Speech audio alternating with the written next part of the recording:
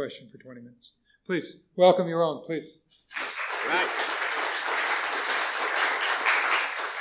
So, thank you everybody. I'm Jeroen Willemsen. I'll talk a bit about that later. My talk is about creating AppSec pipeline of containers in a week and how we failed and succeeded.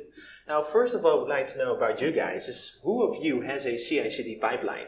Can you raise your hands? That's actually pretty good. How many of you have a security automation pipeline on top of that? Alright, for you, I'm sorry, the talk might not be as the talk might not be that interesting then, because I wanted to create a lightweight talk to inspire people that don't have it yet. But don't feel bored too much. You can always ask me questions later on or interrupt me when necessary to show off that it can be done way better. Alright, a little bit about me. I'm Jeroen Willemsen. Come from the Netherlands. That's why the name. Right now I fulfill the role of a security architect. I have a long background in full stack development on mobile, doing web apps, creating scalable backends in several languages and stuff like that. And I've always had a knack for mobile security, as in how do you secure some content on a mobile device, how do you make sure you can interact with it safely and stuff like that. So, what are we going to talk about? We're going to talk about the challenge, the solution, the bumps on the road that we found, and then we're going to do a short recap. One thing I have to say, we did this at the end of 2016, so that's where this talk is about. We had a week then, and you probably attended some of the talks yesterday about the new tooling, and it became absolutely far more brilliant. So the stuff that you're going to see might be a bit dated, and you could have done it much better if you used modern tooling or the modern versions of the tools that we talk about. Still, I hope this will inspire you to see that it's not that hard to do it anyway, given either the older tooling or the newer ones. Alright? So, the challenge. We basically had to automate security, was the request. And the customer asked us, how much time do you need? And we figured we might be able to do something in a week. Let's see how far we can come. So we started off with just me and my colleague to see what we could do there. Basically, we spent about 34 hours on the project, and this is the result we're going to talk about. So let's just first talk about what had to be automated. So there's a bunch of legacy systems there, which are for some warehouse management, some fleet management stuff that you can't just Dockerize. I mean, you know, your scanner with which you could scan a packet somewhere in a warehouse, that's not going to run in a Docker container somewhere else. But so there's some legacy systems there. On top of that, there's a bunch of Amazon Web Services. So there's a bunch of Docker containers running, providing functionality, modern APIs for an Angular application, an Android native application, and an iOS application. So that was the landscape we had to do something with. So how was that stuff being built? Let's focus a bit on the backends first. So, well, most of you know how this works, right? You start with Jira, developers, together with the PO, create stories, etc., etc. Based on that, they start creating feature branches and stuff. That's the flow Git flow that they normally use. They would annotate those with the stories so that everybody would know why the code was there in general.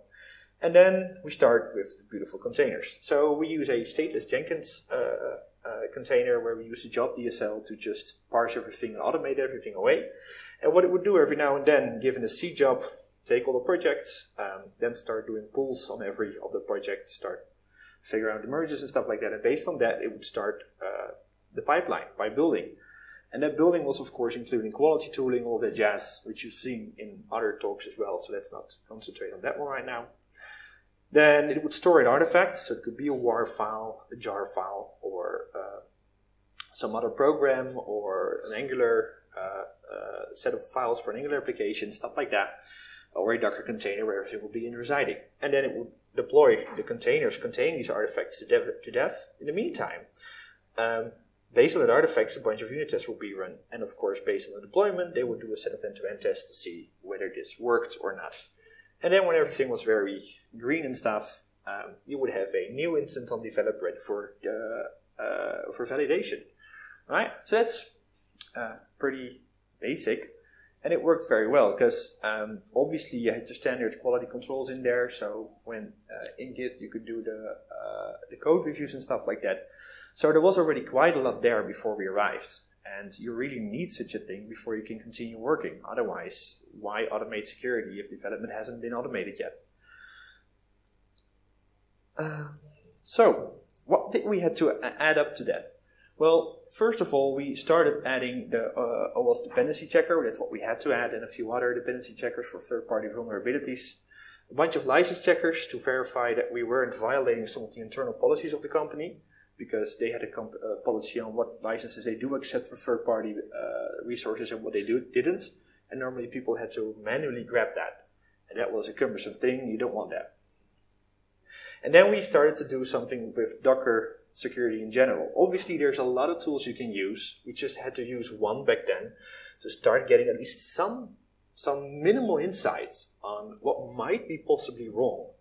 And we use Claire for that. Who of you knows Claire?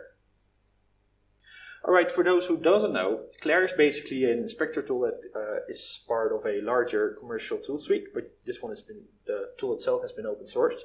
It will use a set of vulnerability databases as resources to then verify the layers within a Docker container to see if some of the known vulnerabilities could be linked to that, and then report on that, which makes it relatively easy to just, when you create your container, then offer it to Claire, and it could just dissect the layers and then tell you what possibly might be wrong there. Of course, this is a theoretical thing, because after all, those vulnerabilities might be there in one of the layers, but the layer on top of that might mitigate that. So you will get some problems there, but at least you get some basic insight on what might be possibly wrong with the container. And at the point that we started, the customer had no clue about it. Everybody just created their container, start deploying. So this would give a basic insight. Next, of course, well, you know them, right? Zap and Burp. Some other tooling, which is less important. And we wanted to do also static source code analysis. But who of you is familiar with Scala? Not too many, actually. So Scala is a high scalable language, which is actually by itself a scalable language because you can provide AppSec syntax trees on top of that, a bunch of cool macros, and then basically create kind of your own language. That's not something a SaaS tool is going to understand right now, because the hard part with this is that there are some tools like Checkmarks and Fortify that support the basics of it. But the moment a developer goes wild, you'll see that it's going to miss out a lot. So we figured let's not buy one something and continue. The other hard player in the field was this little buddy. Who knows that icon? Recognizes it? No. Swift? Yeah, exactly. Swift.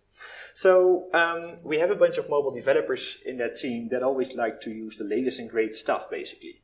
Well, that's not where your SaaS tooling is optimized for. So yeah, here you go. You have to go all runtime in there. Or at least that's what we had to do. Of course, you could say, as the bad police, thou shalt not use latest and greatest, but be a bit, less progressive. But that wasn't the company culture. So we couldn't do that just like that. All right. So, well, what was the solution? Basically, we got there kind of. First of all, to get feedback as soon as possible, you have to add dependency and license checkers on top of the quality tooling you already have. With tooling, it can be configured in a way that really makes sense. So, a Maven plugin for your Maven build pipeline, a JavaScript plugin for your build pipeline. Make sure it's really simple and easy for developers to understand. And give that feedback fast, because this is very easy. This is a quick win they can always check out. And then if you take a look at the earlier container, basically what you add over here is Claire. That's not really that important. But the hard part is, of course, now that you have all this, is now you have to basically tell Zap and Burp, before you can use it, how the applications are working. Well, there was a beautiful presentation before me that just showed that you no longer have to do that way. But at the end of 2016, we kind of had to. Sorry about that. So, we basically had to teach the API using the end-to-end integration tests, and then test coverage became a thing, because all of a sudden we from security had a really big opinion about the end-to-end integration test, because if you wouldn't test that, we wouldn't know. So, off you go, start testing. And actually the POs love this. That's a good thing. And then after that, you could just kick off a quick scan with using the REST APIs. At least for Zap, we were able to do that. For Burp, we just graded out a bit, and I'll get back to that later, why. That's part of the failure, basically. And then you would have a artifact running on dev that will be scheduled for a longer scan afterwards. So then Zap could do a full scan, and we could see what else is in there. So this is basically the setup. As I already discussed, in up to Java and Git, everything was already fairly annotated, so you could track why some code is in there. So all we had to do was make sure that the moment that you would kick off Zap and you would then report to ThreadFix, so yeah, we chose ThreadFix back then, at least the open source version, compile it ourselves, put it in a container, start running. And then we could just verify because of the stuff that would be kicked out, and you could augment the report basically to make sure that in ThreadFix you could still see to which Git branches belonged, and by that it wasn't too hard to track back what causes it in the first place. Of course, this is a very disciplined approach, because this means that the developer should never ever do something else and always annotate this Git commit with the right Jira ticket. So luckily you can do this far better right now, but then again, this is how it was back then. The harder part, of course, was that Zap would just give some feedback, which would be stored by Jenkins in an S3 bucket, which is unfiltered. So if it found something which was a false positive, the developer would immediately already be warned by that. So we basically had to give a pass-through there. That was a bit of a sad thing. The other thing, of course, is that once you did get the results, you have to feed that back to Jenkins again, filtered. So there is some delay there. Luckily, the moment you set up your basic false positive filterings, because the first long scans will provide you a lot of data on which is either right or wrong, so you can start suppressing the false positives from there onward, and then stuff actually gets better. But the first one is the expensive one.